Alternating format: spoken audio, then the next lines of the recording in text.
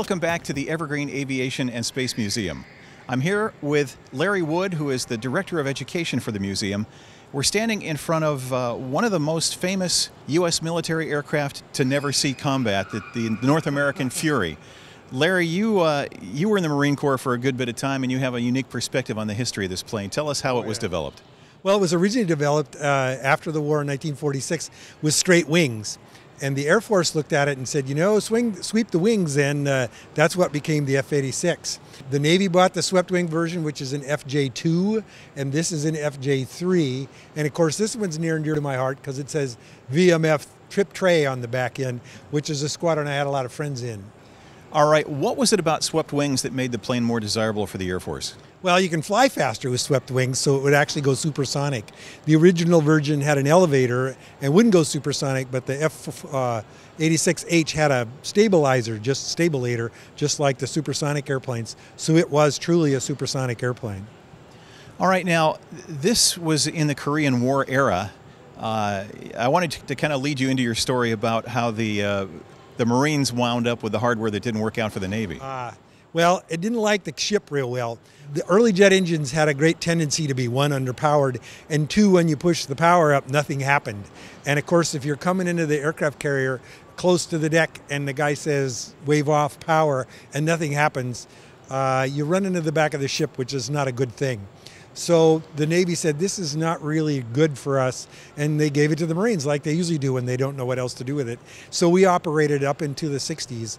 I knew guys that flew them when I was a lieutenant, and they loved it. They said it was a great airplane, very, very stable, very easy to fly, and fun to fly. What did we learn from the Fury that may have influenced the design of subsequent models? Is there anything you can think of? Well, sure. The stabilizer on the back make the whole tail move to make it go supersonic. Also, bigger engines are better than smaller engines, and airplanes tend to get bigger as they went along. This one, if you notice, compared to an F-86, has a much longer nose gear. When you're getting shot off the pointy end of the ship, you want to be pointed up when you start, not down. That's not a good idea. So that kind of thing. And then it's another step in the progress of airplanes to get where we are today.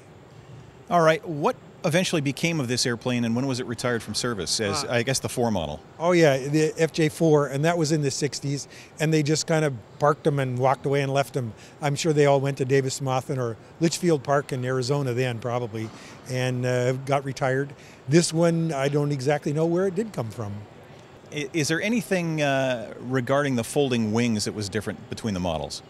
Well, if you look through here, you'll always see different ways to fold. You'll see the World War II ones do this like a bat and go alongside. You'll see the F-4 Phantom II, they go straight up on the tips. The Corsair, they would fold up over the top of the airplane this way, and these just kind of fold up and stick straight up at a little bit of an angle, kind of odd. And trust me, some genius has tried to fly every airplane with folding wings, with the wings folded, and it doesn't work very well at all. So this one, when they're folded up, it looks kind of like somebody signaling touchdown. Yes, touchdown, you got it. All right. Well, Larry, as always, we appreciate your insight, and thanks for joining us today. Okay, and I'm glad you're here again. This is lots of fun.